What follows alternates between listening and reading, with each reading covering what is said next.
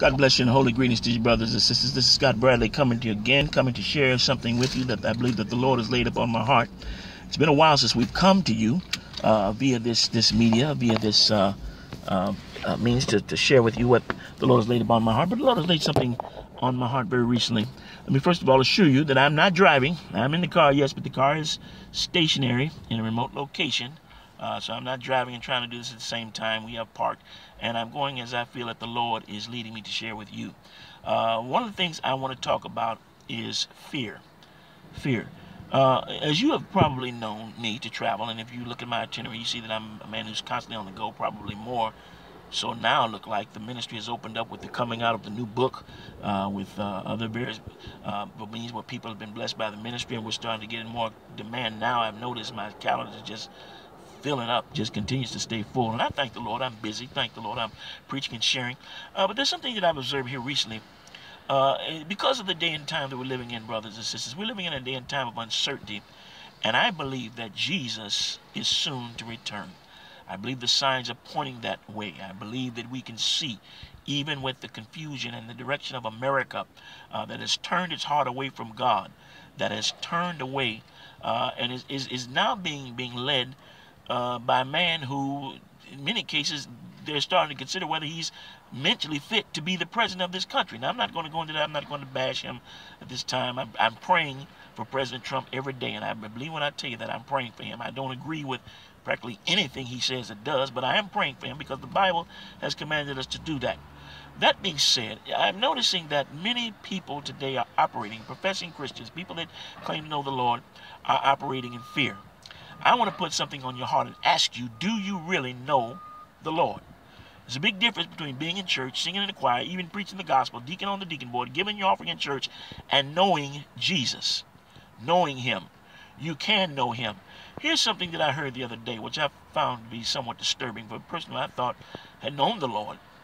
But when she made this statement, I really wondered, do you really know the Lord? Because she said that she had been with a particular group that challenged the way she was baptized, and she was now considering whether she should get baptized again. And her response was, I want to make sure that I cover all the bases.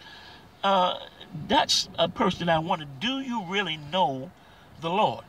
And the reason I say that is because if you know the Lord, you're not in fear. You're not afraid that if I do this wrong, it's going to mess up. If I do that wrong, I'm not going to go to heaven. If I do that wrong, I'm going to go to hell. You know, I think that when we really begin to walk with Jesus and get in fellowship with Jesus, we no longer fear hell.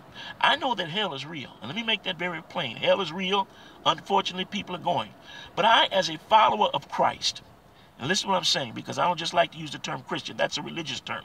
I like to go deeper than that. As a follower of Christ, I do not fear hell.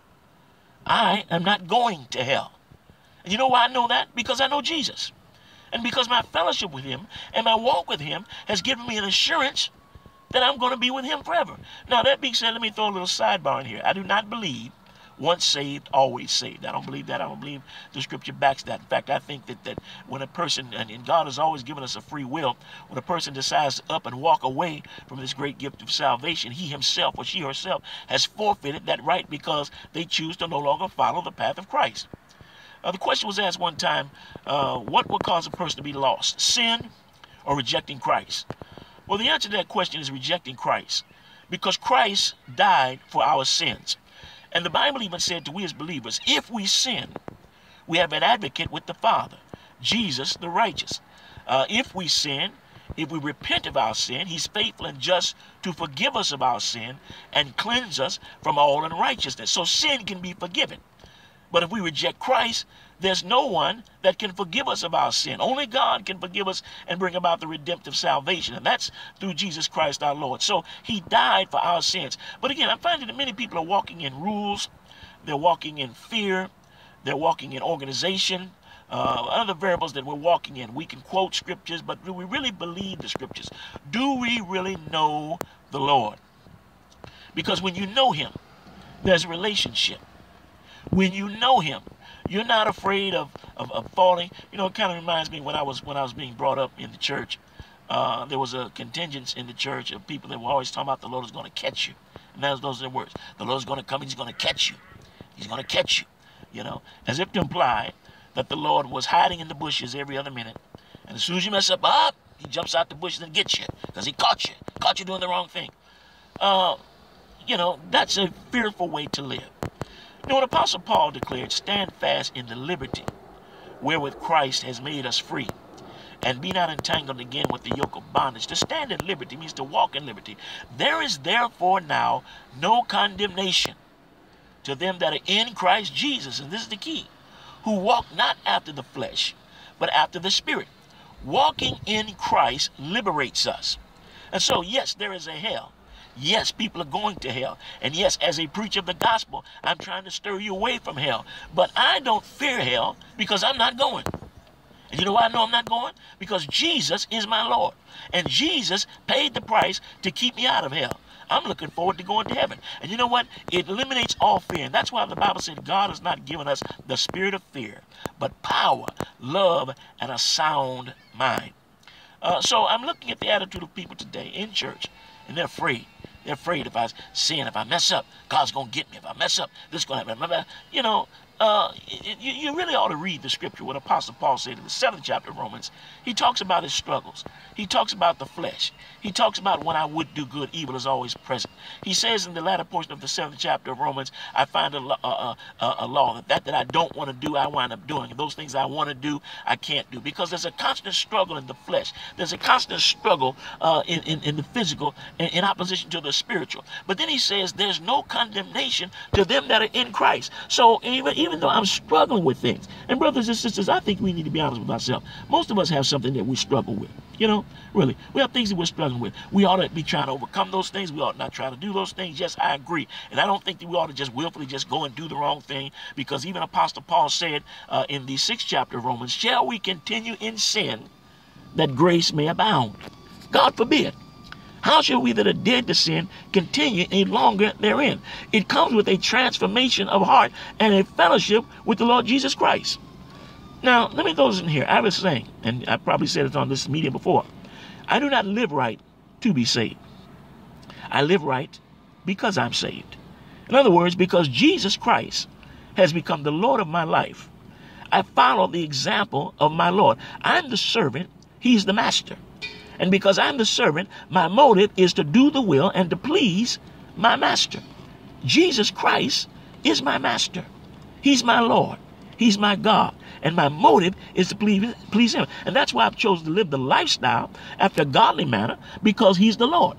But it doesn't mean that I won't fail. It doesn't mean that I won't mess up. It doesn't mean that I won't sin. It doesn't mean that I won't have weak moments. But he's faithful and just to forgive me. Why? Because he is my Lord. Brothers and sisters, I'm looking at the fear of people today. As I said before, we're fearing the times. We're fearing who's in government. We're afraid of the economy. We're afraid of this, and that, and the other. But I have an assurance that regardless to what happens, this world is not my home anyway. I'm just passing through time, destined for eternity. But my hope, as the songwriter says, is built on nothing less than Jesus' blood and righteousness. I dare not trust the sweetest frame, but wholly lean on Jesus' name. On Christ, the solid rock I stand, and all of the ground is sinking sand. My hope is in Christ. And when everything else fails, Jesus never fails. My hope is in Christ, because he said that before his word failed, heaven and earth will pass away, but his word will stand forever. And so I'm standing on the word. I'm standing on my hope. I'm standing on my faith in Jesus Christ. And you can judge me and say I'm not saved, and you this, that, and the other. I've had people challenge me. Matter of fact, somebody wrote me a nice little package text the other day telling me that I need to repent and I'm not a man of God and blah, blah, blah, blah, because certain issues that I have dealt with, as I do as a man of God, as a leader, as a minister of the gospel, there are certain issues that I have to deal with. Politically, what's happening in the country today, what's happening in the world today.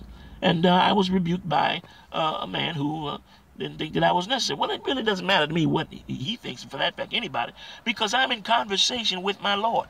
And brothers and sisters, if you want to be strong, you've got to develop a relationship with the Lord. You need to know Jesus. Now, if you're not praying, how are you going to know him? If you're not talking to him in prayer and letting him talk to you, how are you going to know him? No wonder you're scared. No wonder you're afraid. No wonder you profess to be saved, but afraid if you do wrong, I'm going to hell. I better not do that, I'm going to hell. You act like Jesus is standing in the corner with his arms folded, looking at you over his brow. just waiting on you to mess up so he can throw you to hell. That's not the Jesus of the Bible. That's not the Jesus that I've come to know and love, who loves me. That's an image that the devil has painted of you, painted for you. Know him. Pray. To spend time, every last one of you, spend time every day in meditation with the Lord. If it's nothing but 10, 15 minutes, start there. You know, the late, great Bishop C.H. Mason, the founder of the Churches of God in Christ, spent hours in prayer. And he was known as a part of his legacy, spent hours on his knees in prayer before the Lord. And had such a tremendous anointing and such a tremendous confidence when he ministered to people because he had spent time with Jesus. And I'm convinced when you spend time with Jesus, it's not going to leave you the same. So I want to reiterate, admonish every one of you that are hearing the sound of my voice and seeing this image. Take time every day to talk with Jesus. Spend time on your knees in quiet meditation, talking to Jesus. And you know what? He's going to talk to you. And when he talks to you, he's going to give you confidence. And you'll be able to say like David said, even though I go through the valley and the shadow of death, I will fear no evil, for thou art with me. How could he say that unless he knew the Lord? The Hebrew boys, they went into the fiery furnace and told the king, we're not careful to answer you concerning this matter, O Nebuchadnezzar. The God that we serve is able to deliver us from the fiery furnace. But notice what else they said. If not, if we die, we perish in this flame, we're not going to bow down. He will deliver us out of your hands. How could they say that? Facing the fiery furnace, facing death by horrible destruction, facing a horrific death, and yet talk confidently. How could they say that? Because they knew the Lord. How could Daniel continue to pray in defiance of the order of the king and wind up in the den of lions? Why? Because he knew the Lord. You can have that same confidence. Let's go to the disciples. You not realize that historically, the history has recorded that every one of the disciples, the 12 disciples of Jesus, which includes Matthias, after Judas killed himself, every one of the disciples, including Apostle Paul, all of them died a death of martyrdom. All of them died a horrific death, except for John. He was the only one that lived to be an old man and die of old age. But it's not for lack of trying. They tried to boil him on oil. They put him on the Isle of Patmos. All kind of things that happened. And yet he lived to be an old man and died. Paul was beheaded. Peter was crucified upside down. Andrew was crucified on a cross in the shape of an X. Others were beheaded, speared to death. Oh my, all kinds of horrific death. Tied by 4 different animals to the limbs. One to both legs and one to both arms. And the animals run in 4 different directions and pull them apart. And yet, they died confidently in the face of danger. Why? Because they knew Jesus. And brothers and sisters, these day and times we're living in, don't be afraid. Get closer to Jesus. He'll give you the confidence and the faith to go through. God bless you. I'm going to close off here. But look, my new book is coming out, The Challenges of the 21st Century Church. Go to our website, scottbradleyministries.v. That's V as in Victor, P as in Paul, vpweb.com. Again, we expect it to be out September 1st. That's our projection date. Everything is in place. Everything is ready. The presses are rolling now. You're going to have information on how you can order it. You can order it online. You also can, be able to download the book. It'll be available for book download. Again, I don't know exactly how that works, but the information will be there for you. The Challenges of the 21st Century Church. I believe that you'll be blessed. I believe that you'll be informed. I believe that you'll be inspired. Go to our website, check out our itinerary. We've got quite a few speaking engagements coming up. We're traveling coast to coast, preaching and sharing the gospel. And we look forward, as we continue to go forward, look forward to this book coming out. Look forward to great things happening. Until next time, this is Scott Bradley saying, God bless you. I love you. Don't fear.